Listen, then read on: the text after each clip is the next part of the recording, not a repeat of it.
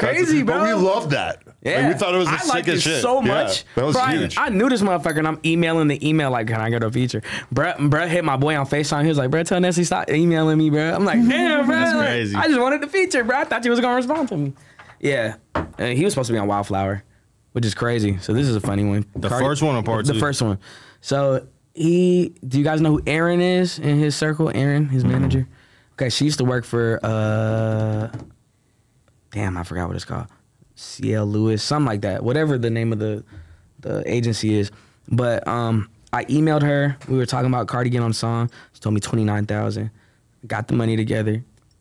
Messaged Carti. Carti still responds sometimes on DM if I hit him. Randomly though. But I messaged him. I was like, yeah, bro, I got the money together. I want to send it to you.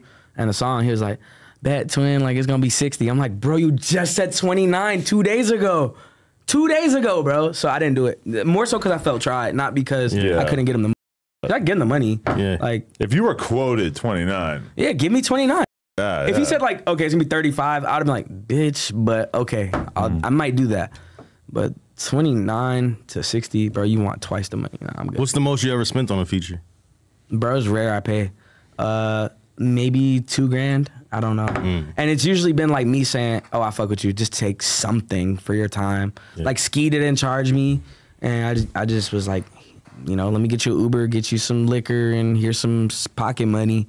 You know, because a lot of the respect that I have from people like in the music shit, like, you know, it goes a long way, bro. You know what I'm saying? They'll just be like, oh, I respect what you did. Like, I fuck with you. You're cool in person. Like, you know, I think some people think I'm going to be like mean or something like online. I don't know what it is. But sometimes I've gotten an energy that like people expect something different. And I'm like kind of confused by it. But, you know, I always like to like make sure I have something to give or, you know, show my appreciation somehow. So, yeah, never really had to pay, bro. Pablo won. Oh, which Pablo won? Bro, I paid him 5 bands. I forgot about that one. I just really liked his music. And I was like, I'm not really on no street shit. I got street friends that know him, but I didn't even want to do that. Yeah. Cause I was like, I'm not even trying to intermingle too much shit. But this before Gelato or right after? Right after. Right after. Okay, I used to love that song, bro. I just liked Pablo so much for some reason. Pablo won. Yeah, I hated seeing everybody try to turn him into a joke and shit for a while there. Yeah, I'm not gonna lie. I think the selfie fucked it up. Selfie? You remember the selfie? Like somebody took a selfie with him? That shit up, bro. I can't remember. Yeah, I can't even remember that. He had the busted lip and shit, and he was like just got jumped or something. Oh, I think I do remember that one. It's just I feel like that was a bad move, and I don't remember the whole lore like behind why he kind of lost some of his. Well, they were saying he got robbed and shit. They say he got robbed. Well, he's a little dude. But I have heard that it was Cap. So I don't know. You heard it was Cap? I don't know. Yeah. I mean, he could hold his own, bro. Oh yeah. Look at. Wasn't he signed to Gucci right before he went to jail? I think so. You seen it? Hey, let me see. Some N-word. Yeah. Some N-words I don't know. Jump me. I don't know. I'll be all right. But bro, you don't feel like that's real? I feel like that's real. No, that is. It's real. Honestly, it's real too, though. Yeah. It's real and it's real. It's just crazy. He posted it. I fuck with it, bro. Pablo, I fuck with it. But I feel like a lot of people did not fuck with it. So there's that.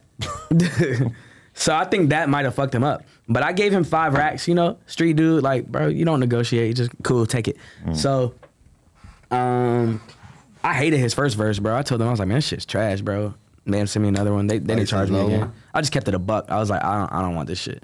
And he respected it. He just did a new one. That was the most I ever paid for a feature. But it was just because of the situation, the dynamic, like how fast I wanted it. Didn't feel like sitting there building a relationship and all that. I was just like, let's get straight to it. I didn't think we was gonna have a lot in common. What the fuck we finna talk about, bro? I used to think that paying for features was, you know, humiliating at a certain point in my life, but then I talked to somebody like Millie's, and I just realized that to him, that's just reinvesting into his career, and that all those features have basically like taken him places in his career that he wasn't gonna get otherwise. So I totally respect it now. You know what, bro? It's 50-50 for me still. Yeah, I refuse to pay just some people. It's not because of ego though. It's because like, bro, if I see that we have like you have this mutual respect already there that's pre-existing, and you just keep showing me love and all that. All right, bet, let's get in. And then if you don't want to get in, then cool. But like if there's some like A-list, B-list artists that keep saying, bro, Nessly, this shit you dropping hard. And like you just kind of swerve me after that. Like I tried to do a song, like, bro, I'm not finna pay you, bro. You already showed me that you fuck with me, and I don't know what you're trying to get out. Are you broke and need some bread?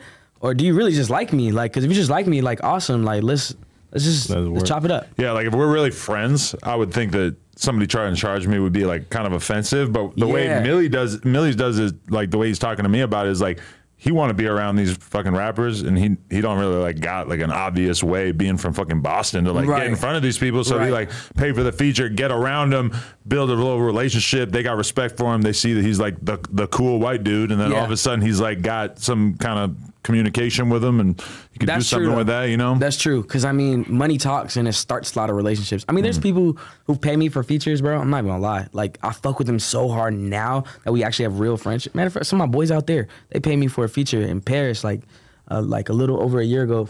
Man, I will buy them guys flights myself and let them stay with me, like whatever they want. I fuck with them. Like, it opened the door. So I actually respect that perspective, like the Millie's thing. Like, I'm sure there's a lot of people that do it like that. Like, I paid you for a feature type shit. See, that's crazy. Yeah, a long time I don't even remember. You that. paid him. Yeah, for a feature. I didn't know you had a rapping arc. I was the guy on Instagram, like, want a feature, It wasn't for me. It was when he, remember that he for your boy. Oh. And then, because I first met you 2016, I was with Ugly God at South by Southwest. And it's crazy because Ugly God and Shake was opening, they were performing or whatever. At the venue? Yeah, they had a show there. Yes, dudes was there. That one year that I went to South by Southwest in like 2016, like Ugly God was probably on like 10 shows that night. Yeah, like, he was on like every shows. flyer. You know how it is when you're kind of lit and you're going to South by Southwest, you get booked to like everything. I've seen all the Ugly God shit though. Yeah, I talked to him recently. The body thing? Yeah. That was fake. Yeah, I talked to him. It's fake? Yeah. Well, that's good. Yeah. He didn't kill nobody. You a bitch. Just kidding. No, but he didn't. He didn't kill that. That's crazy. He hit me up. He told me this cat. Yeah, we talk every now and then. There was never any like article super or anything. random. There was no real evidence of that. I haven't had a chance to speak to him. I just had to ask. I talked to him and I didn't hear that. I heard. He told me it was Cap. All right, this is where. And I've known him longer than you, so I feel like he would tell me the truth. But he also probably thinks of me as more of a gossip. Yeah, even though realistically you're like cop to him. Yeah, well, he's like my deputy, fucking. So. Swear, I've talked to him recently, and I mean, I don't know. Anybody who doesn't trust me should also not trust Remo, right? Like, damn, like it's realistically going out like that, bro. This is a no jumper thing. Like, we're working on shit. That's my boy Adam. I'm sure you can keep some secrets here. This is the nice version of Vlad, guys. Don't come on here. Don't come on here. Nah, Vlad is not like the messiest podcaster anymore. I took that title from him. You're not so bad. Now I'm sitting here. I'm like, because Vlad's questions are more general interest, and my questions are more like directly street related at a certain point. What's like DJ Smalls? I don't even know what the category to put him in. I just had to see like still doing his thing. Yeah, still a thing.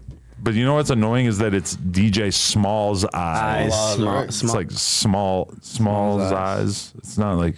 Isn't he the Asian guy though? He's like Indian or is he? Shit, or like Middle Eastern, I never seen him. I've met him before. I've seen him one time. Yeah, but okay, there's one cool thing I'll say about him that's like super legendary. He was definitely hosting all the early Drake mixtapes. When I was a little kid, I used to listen to Drake like before he was like popping. He was hosting them shit back when it was like DJ Scream. Like, you know how people used to have voices and shit? Yeah. DJ Smalls, bro. I don't even remember that era. So it's before So Far Gone and all that. I remember Drake before that. I remember when he was like,